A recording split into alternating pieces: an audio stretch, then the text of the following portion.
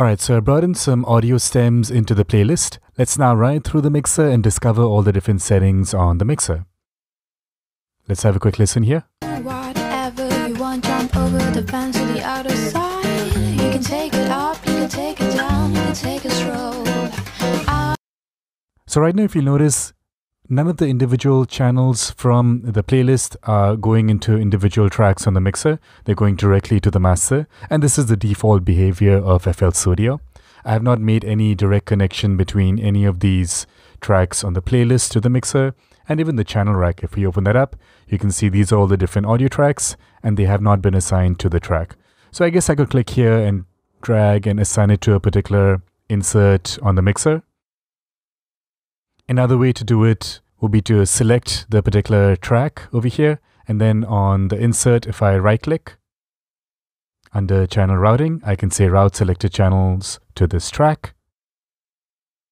Third option is to do it from the playlist. If I right click over here in the playlist, under track mode, under audio track, I can select one of these inserts. Alright, so let's try this first. So now you can see here the playlist track has been renamed to insert 1, and if we open up the mixer and hit play, that first track is now being routed to the first insert on the mixer. Alright, now I do not want to do that, so let me undo this. Well, I guess we cannot undo that, so I'm just going to right click here under track mode and choose unassign. I've lost the labeling, so I'm just going to right click here and say auto name, and now it takes a name from the clip. Great, we're back to square one. Let's open up the channel rack, select all these individual channels. I'm going to hold down command, click and drag, so making sure to select the first one and then command clicking, and now they're all selected. This seems to be still assigned to channel 1, so let me just disconnect that. Alright, now going into the mixer, I'm going to right click this first insert, and under channel routing, I can choose route selected channels to this track, but then all those individual channels will be selected to this one insert here, but that's not what I want. I want them to be placed on separate inserts, so I'll choose this option here. Shift Command L is a shortcut for that. And there we go.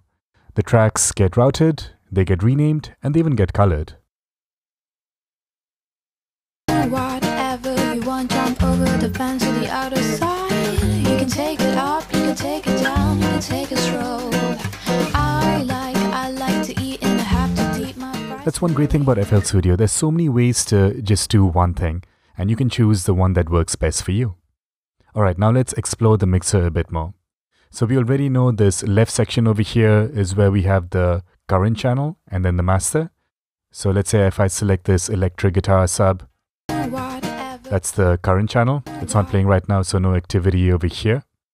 The master is the combined result of everything.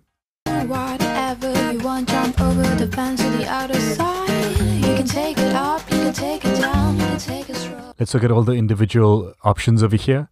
So this is the mute or solo button.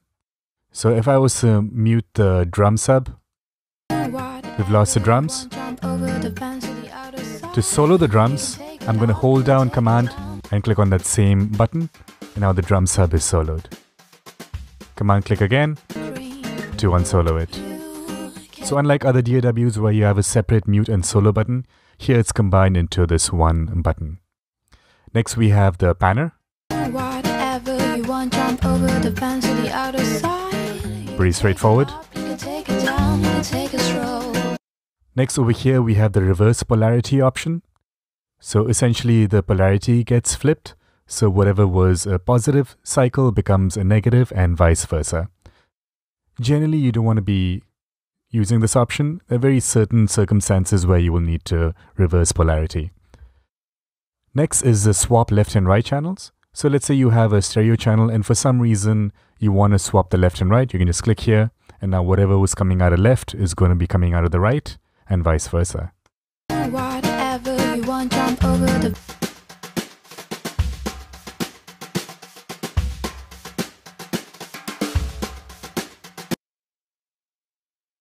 Alright, moving along. Right below here, we have the stereo separation option. This is pretty cool. If I drag downwards, I'm now adding more stereo width to this particular track. And if I drag upwards, I'm reducing the stereo width and making it more mono. So let's have a listen to that in isolation. So let's start from default. Let's make it wider.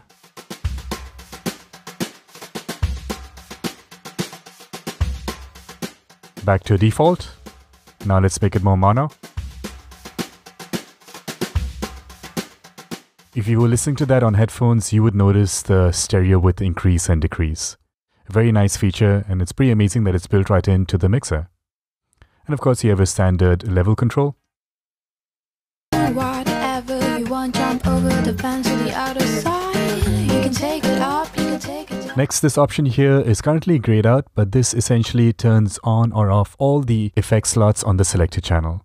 Now you notice these are all grayed out because I do not have any effects over here, but the master is enabled because on this default template, on the master track, specifically on slot 10, we have this Fruity limiter plugin. Alright, we'll explore all these plugins later on. So if I did want to bypass that, I can turn it off from here.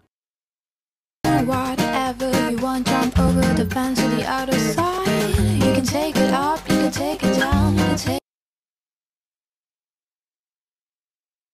Next is the ARM disk recording option. So if I turn this on, I can now record audio through this particular mixer insert. Alright, let's quickly check out the track inspector.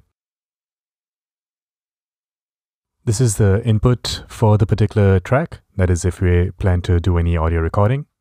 Then we have the 10 slots for adding in effects. So clicking over here, we can load in any of these individual effects, either built-in or third-party. We'll explore this a bit later on. At the bottom over here, we have a EQ, a pretty basic EQ built in to each channel. There's some controls over here. You can see that's a low shelf. That's a parametric mid, and then a high shelf as well.